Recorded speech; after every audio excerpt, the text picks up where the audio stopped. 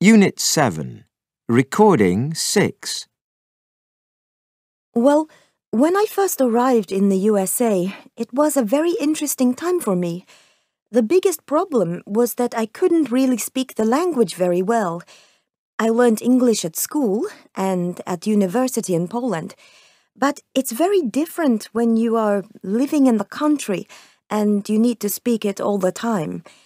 I felt very nervous when I had to speak to American people, like in the shops or when you meet friends, and I couldn't understand what people were saying to me.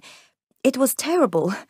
I used to stay at home and watch loads of television to try and understand what people were saying. Luckily, I made friends very quickly with some American girls, so we used to go out together, and that really helped me. After a few months, my English was much better.